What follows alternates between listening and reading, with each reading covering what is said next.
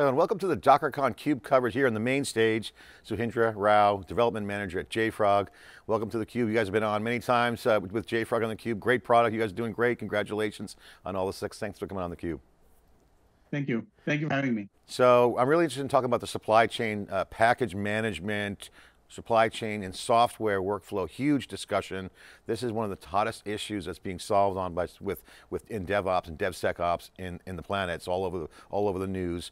A real challenge. Open source is growing so fast and so successful with cloud scale and with automation. As you guys know, you gotta know what's trusted. So you got to build trust into the product itself so developers don't have to do all the rework. Everyone kind of knows this right now. And this is a key problem you guys are solving. So I got to ask you, what is the package management issue? Why is this such an important topic when you're talking about security?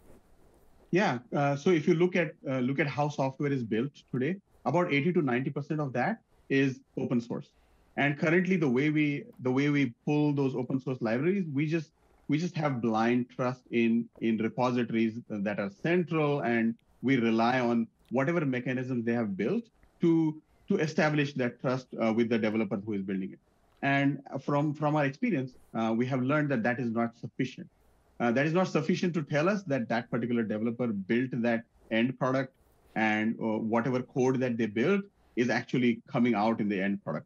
So we need something to bridge that gap. We need a trustworthy mechanism there to bridge that gap. And there are a few other elements to it.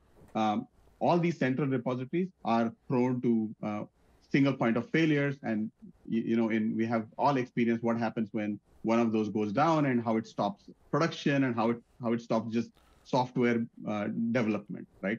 And what we are working on is how do we build a system where we can actually have liquid software as a reality and just continue to build software regardless of all these systems being live all the time, and also have an implicit way of mechanism to trust what is coming out of those systems. You know, we've talked with you guys in the past about the building blocks of software and what flows through the pipelines. All that stuff's part of what is automated these days and important. And I got to ask you, because security these days is like, don't trust anything. You know, here it's you're trusting software to be, in essence, verified. I'm simplifying, obviously. So I got to ask you, what is being done to solve this problem? Because states change. You know, you got data, you got software injections, and we got containers and Kubernetes right here helping. All this is on the table now, but what is currently being done to solve the problem? Because it's really hard. Yeah, it is a really hard problem. And currently, right, when we develop software, we have a team which we work with, and we trust whatever is coming out of that team. And we have a what you call certified production mechanism to build that software and actually release it to our customers. And when it is done in-house, it is easy because we control all the pieces. Now, what happens when we are doing this with open source? We don't have that chain. We need that chain, which is independent, of where the software was, produced versus where it is going to be used. We need a way to have provenance of how it was built, which parts actually went in making the end product, and what are the things that we see are continuing evidences that this software can be used. So if there is a vulnerability that is discovered, now that is discovered and it is released in some database, and we need to do corrective action to say that this vulnerability is associated with this version. And there's no automated mechanism. So we are working on an automated mechanism where you can run a command which will tell you what has happened with this piece of software, this version of it, and whether it is production worthy or not. It's a great goal, I got to say, but I'll tell you, I can guarantee there's going to be a ton of skeptics on this. Security people, oh, no, I doubt it's always a backdoor. What's the relationship with Docker? How do you guys see this evolving? Obviously, it's a super important mission. It's not a trend that's going to go away. Supply chain software is here to stay. It's not going to go away. And we saw this in hardware, and everyone kind of knows kind of what happens when you see these vulnerabilities. You got to have trusted software, right? This is going to be continuing. What's the relationship with DockerCon? What are you guys doing with Docker in here at DockerCon? So when we actually started working on this project, both Docker and JFrog had similar ideas in mind of how do we make this trust mechanism available to anyone who wants it, whether they are interacting with Docker Hub or regardless of that, right? And how do we actually make it a mechanism that just provides this kind of trust without the developer having to do something. So what we worked with Docker is actually integrating our solution so that anywhere there is Docker being used currently, people don't have to change those behaviors or change those code lines, right? Because changing a single line of code in hundreds of CI systems is going to be really hard. And we wanted to build a seamless integration between Docker and the solution that we are building, so that you can continue to do Docker pull and Docker push, but get all the benefits of the supply chain security solution that we have. Okay, so let's step back for a minute and let's discuss about the project. What is the project and where's the commercial JFrog Docker intersect? Break that apart. Just talk about the project first. What's the intended goals? What is the project? Where is it? How do people get involved? And how does that intersect with the commercial interests of JFrog and Docker? Yeah. My favorite topic to talk about. So the project is called Furrier. Furrier is an open source project. It is an effort that started with JFrog and Docker, but by no means limited to just JFrog and Docker contributing. We already have 5 companies contributing.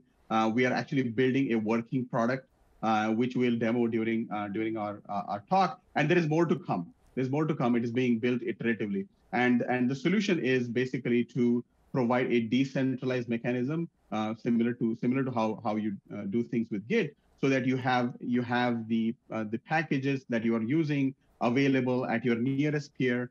There is also going to be a multi-node build verification mechanism, and all of the information about the packages that you're going to use will be available on a provenance log. So you can always query that and find out what is the latest state of affairs, what vulnerabilities were discovered, and make quick decisions. And you don't have to react after the fact, after it has been in the news for a while. So you can react to your customers' needs as quick as they happen. And we feel that our emphasis on open source is key here because given our experience, 80 to 90% of software that is packaged contains open source. And there is no way currently or no engineering mechanisms currently that give us that confidence that whatever we are building and whatever dependencies we are pulling is actually worthwhile putting it into production. I mean, it's a great service. I mean, think about like all that's coming out of open source. Open source has become very social too. People are starting projects just to code and get in the community and hang out and just get in the fray and just do stuff. And then you see venture capitalists coming in, funding those projects. It's a new economic system as well, not just code. So I can see this pipelining beautifully up for scale. How do people get involved with this project? Because again, my question is all going to be around integration, how frictionless it is. That's going to be the challenge. You mentioned that. So I can see people getting involved. How do people join? What do they do? What can they do here at DockerCon? Yeah, so we have a website, pyrsia.io, pyrsia.io. And you'll find all kinds of information there. We have a GitHub presence. We have community meetings that are open to public. We are all doing this under the umbrella of Linux Foundation. We are a bootstrap project within Linux Foundation. So people who have interest in all these areas can come in, just attend those meetings, add comments, or just attend our stand-ups. So we are running it like a agile Scrum process. We are doing stand-ups, we are doing retrospectives, and we are doing planning, and we are iteratively building this. So what you will see at DockerCon is just a little bit of a teaser of what we have built so far and what you can expect to see in future such events. Sudhindra, thanks for coming on theCUBE. We've got 30 seconds left. Put a quick plug in for the Swamp Up coming up. Yeah, so we will talk a lot more about Furrier and our open source efforts and how we would like you all to collaborate. We'll be at Swamp Up in San Diego on May 26th, May 24th to 26th. So hope to see you there. Hope to discuss more about Furrier and see what you will do with this project. Thank you. All right, thanks for coming on theCUBE. Back to the main stage. I'm John Furrier with theCUBE. Thanks for watching. Thank you.